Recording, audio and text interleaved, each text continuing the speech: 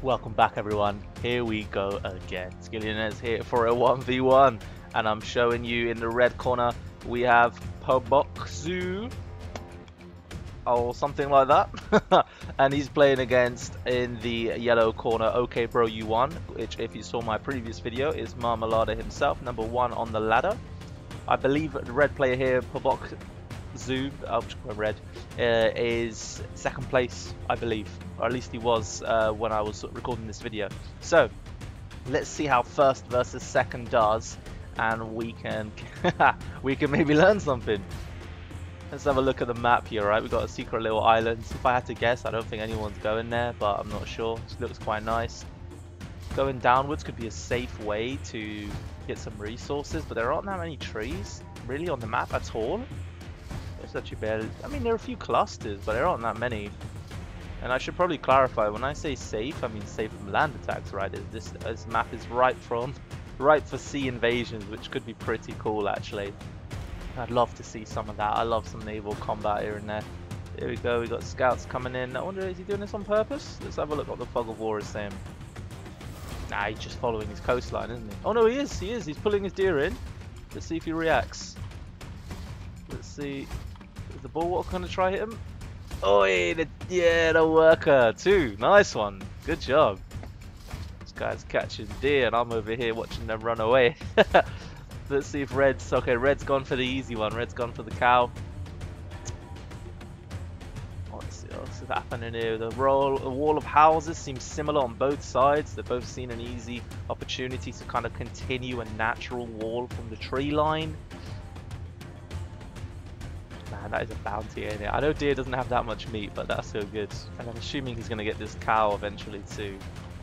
He's on his way to Asia, and he's got the fight pits coming up just in time, as we've seen to be the meta in this situation, although Red isn't doing it. Interesting, is that the Stone Age buildings come up after... Oh, here we go, there we go. He's doing it, yeah. After the troops start coming out, after you've already reached the Metal Ages. And that's interesting because the idea is that you can continue with the Metal Ages. You can make food production buildings, so you can fund these cheap Stone Age troops with Metal Age economy, right? So it's actually quite a good strategy. You know, I just sort of realized here that every game I've been watching lately and uploading from these top tier in the 1v1, they go Asia, which is not too surprising, I guess, because you know, Asia is cheaper overall, which means that you can react faster and you can get like prepared and on your feet faster. You can build an army faster and harass your opponent faster, which in a 1v1 where the maps can sometimes be really small is really significant. The reason I'm still a little bit surprised is because everyone kept... Oh no, his port got cancelled because of the scout was standing there. Tactical scout, or Pathfinder I should say. He's trying again. He's gonna get cancelled again. I think he hasn't spotted him. That is funny. That's funny. Where is that coming from? Oh, he's fighting a tiger. Oh man, that's a lot of deaths. Marmelaaada is trying hard to take out this fucking tiger, but Tony is having none of it. He's like, nope, it's my time. Oh, 4 of them. Oh man, 4 of them. So here we go. Here's that Metal Age production we were talking about in terms of all the food now. He's going to use it to fund his armies, but then I actually take back what I said because it seems like he's upgrading it straight to barracks here. I wonder if it's because they've realized that the map is too big, there are too many animals in the way and there's no point. See, this guy's doing it. This guy's doing it anyway. Whereas it seems like Marmelaaada's made a decision to I guess, take his time with it a little bit. He's gonna complete his wall now. This is something I don't do often enough, but can you see, like, we got the natural wall of houses, we got the trees here, we got the walls here. I think you can still walk along this coastline though. Yeah, so that's the only entryway really, which is good because it means you can more easily defend. Man, there's so many tigers on this map. Damn, that's annoying.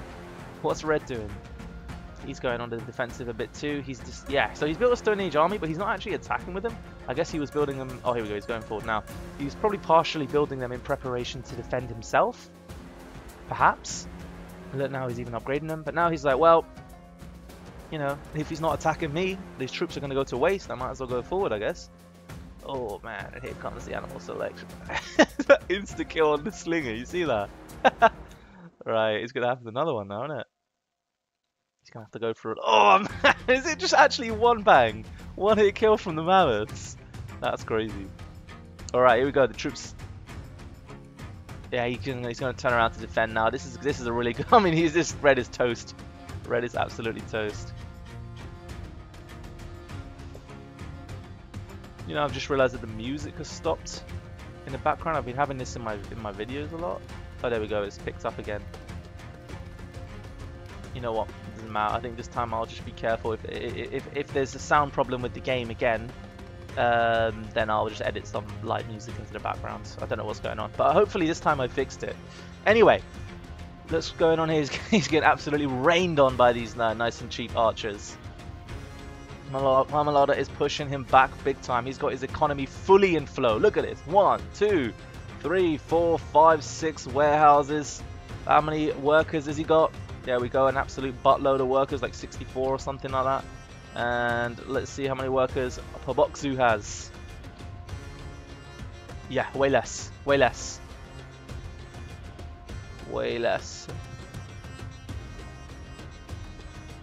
Towers coming up for more defense. At least the mammoths have died. It's a little bit safer to attack. Man, these workers are in trouble, aren't they? And the heavy spearman is backing up. I wonder why he's backing up. Is it just to amass a bigger force? Probably. His workers have sort of, yeah, he's going to clean them up with the heavy spearmen with that many. Let's go and have a look what's going on down here. So he has built himself a pier. He's reached East Asia, Middle Ages. Again, this is the most common thing I'm seeing. I really thought it was everyone told me it's an Eastern Europe meta, but I've just been seeing Eastern Asia up here in the 1v1 rank. Man, these lot, look at that slaughtering. Anyway. No, not the fucking tiger. There's so many tigers. Oh yeah, he's on the defensive now. He needs some support taking out these heavy spearmen. There's a lot of arrows. A lot of arrows. Put them on a junk. Sail them across. Come on, be a man. I want to see it. He's trying to get his economy going like in a better state. It's one thing that sucks about Asia is food economy. So you need those fishing ships. Why is it going up here? Man, red has taken a lot of animal abuse this game. But then again, so has yellow. In his own base, didn't he? When he was getting toasted by that tiger. But with the upgraded towers now, this is going to be so hard to push into. This is what I was thinking. If you land down here, you can pressure the bottom, and then your opponent has to build loads of towers to defend the bottom as well, which is expensive, right? And then you can just back off and not do it again. They just wasted their money. Let's see what's going on. Can Marmelaaada break this deadlock? The map is naturally quite good for defensive play. Not only are there choke points, but there's also, of course, all the animals, which are now gone, but it meant that the early play wasn't so viable. And now this sort of middle play is going to be quite difficult to siege. Got boats up here. I'm interested to see that Marmelaaada doesn't actually have that many fishing boats. I wonder, is it just because he thought there's not much fish up here? I wonder what the decision was. Maybe he didn't have the resources, the pop cap to spare. He's trying to spam as many archers as possible and fishing ships, you know, obviously take a pop cap maybe. Maybe that's what he's thinking. He needs his workers so he can go up to the next age, and maybe it's worth using the pop cap on that instead. I'm not sure. I actually don't know. Don't take that as the answer, guys. I'm just guessing here. It's up for you guys to guess. You can let me know in the comments what you're thinking, what's going on. The tigers never end. So he's gone for heavy spearmen and he's gone for heavy archers and regular archers. But what's his next plan? He's got to do something. Rocket cannons. He's broken this pier. Fair enough. There aren't that many fish deposits here left. Wow, look at this army forming. Look at that on the mini-map. Can you see? It's like a big block. He's upgrading these guys. That's probably worth it. Don't upgrade the heavy archers though. That's not. Heavy archers are so good. He's pushing. He wants the map. It's easy to defend, right? And the map that's easy to defend means tower pushing becomes even more viable in a way. If you can find those natural choke points. The rocket cannons coming forwards. It's going to really help with this, but I think there are just so many damn arrows. Archer spam is seriously strong. Oof. I mean, yeah, it did a good hit, but it's not enough. Or is it? He's got his own archers here. Is Red going to be able to pull back from this? He's got a few samurai. No, he's having to back, which means his workers are potentially in trouble. Good snipe on the rocket cannon. You see that? He saw it was in range, he stepped forward, took it out. One volley of arrows is all it takes to take out this kind of equipment. Oh, there's rocket cannons shooting back now. Those workers are having to leave. Emigrate and go elsewhere. Ooh. I think the wave is slowing down. The rocket cannons actually seems to have been working.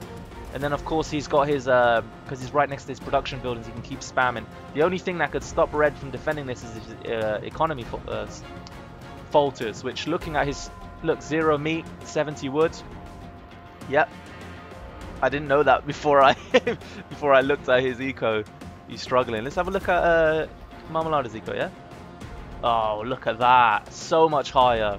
So his troops are not running out. They're going to keep coming. And look, he's actually building shooting ranges further forward to support so they don't have to run all the way across the map, all the way from his base. He's like, hold on, I need more speed here. Reinforcements need to come in faster. Tried to go for that, but I don't think that's going to work. I'm not sure. Is this the beginning of the end? Wow, that's a lot of rocket cannons back there. Man's making so many rocket cannons. I don't think I've ever seen that many. Maybe he's struggling with food so bad, and rocket cannons only cost wood. So let's have a look at his economy again, because he's the one where the pressure is. And then he can make archers with the food. But then he's also making samurai. So I don't know, how much does samurai cost? Oh, they don't cost wood. To be honest, maybe he's just making whatever he can. And it's actually kind of working.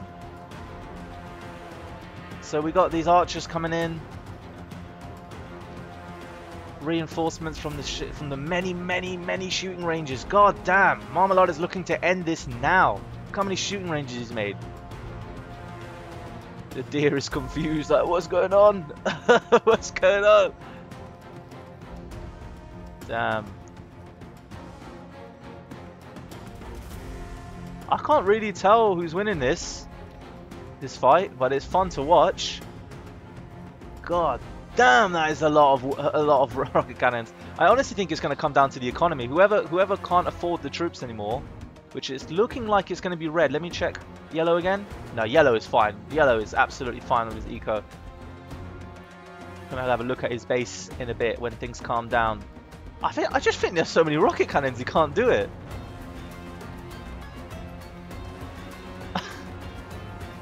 Is that the reason? I mean, of course he's using his own archers as like a buffer, right? You can't just have rocket cannons because otherwise he'd run forward and shoot them. So he's kind of spamming as many infantry as he can afford, but really they're kind of like the meat shields. The real damage is coming from, well, I mean, yeah, let's have a look. 11 on that one, 8 kills on that one, 10 kills on that one, 14 kills on that one, 24 kills on that one, 14, 7, 21, 3, 11. Oh, I think we've already looked at that one, haven't we? And 1. Damn. Yeah, I think, and he's actually pushing back out as well. He's trying to make his own rocket cannons. Like, god damn, this is this is working. I should build some myself. All right, I'm just curious. I'm just gonna jump down to the sea, see what's going on. Nah, no junks. I was hoping maybe. But then Marmelaaada has no fishing ships down here on the side. Oh no, he does. Oh, there was a junk. Yeah, there was a junk and he killed it. But now he's sending his own junks. There's just so much action going on. So much action. He's pushing forwards. Shit, he has defended, I would say. I mean, it's not over because look how many damn shooting ranges there are here. He needs to start taking these. Look at that. Can you see? So right now I'm looking at red player, yeah? I'm looking at Poboczu. And you can see he's already queued his warehouse here and his tower here. He's in a hurry. He's not waiting for anyone. Can I just see these junks?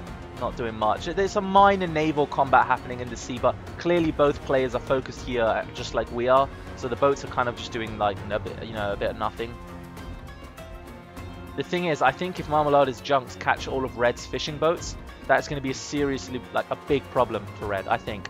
Because his eco is going to be damaged big time, and I'm not sure. Although he has lots of fish at the top, actually. He has lots of fish at the top, so actually maybe it won't be too bad. It won't be too bad. That is a really good defense. I want to clap for this guy. Well done. So what's Marmelaaada doing now? Let's have a look. Okay, so he's late Middle Ages. Harquebusiers are coming out. His junk is just parked outside the naval yard. What's going on in terms of eco? I mean, he's sort of abandoned it. Oh, of course, he's already like farmed everything in his base, and all his eco is migrated, except for food, of course, migrated to this middle part of the map. Oh man, with warships, he's gonna get the edge over here. Balloon tower's really gonna help him for the vision. I'm curious, to just quickly. Oh no, yeah, there it is. You can see it at the top because I'm on red. So red is nearly at late Middle Ages too. But Marmelaada's out-teched him, so maybe this is going to be his opportunity to push back. 13, 20, 7, 15, 11, 30. Oh, there's 31, 17. You know how in some RTS games you can like promote units? You know, and then they get stronger. So like when they get kills, they get like a small buff to their damage, a small buff to their health, in a way of symbolizing veterancy status, right? This guy would be 32. He'd be like max star rank, you know, firing red rockets with extra splash damage. You know what I mean? Maybe it's just a command and conquer thing. I'm not sure. He's kind of really rinsing his workers here, you know. This is a good job. I mean, with a handful of Harquebusiers left alive now, he's still just taking out these workers, which is a big deal. Red clearly hasn't noticed. He's not doing anything about it. Oh, maybe he has. Oh, good shot. I think it was chance actually. Or maybe he thinks it's more important to take out these shooting ranges. He is. You know what? He is crushing this. I think Marmelaada's in big trouble here. What has he got left? He's kind of losing because he can't retreat from here because there's nothing left in his base. Yeah, there you go. GG. The king has fallen.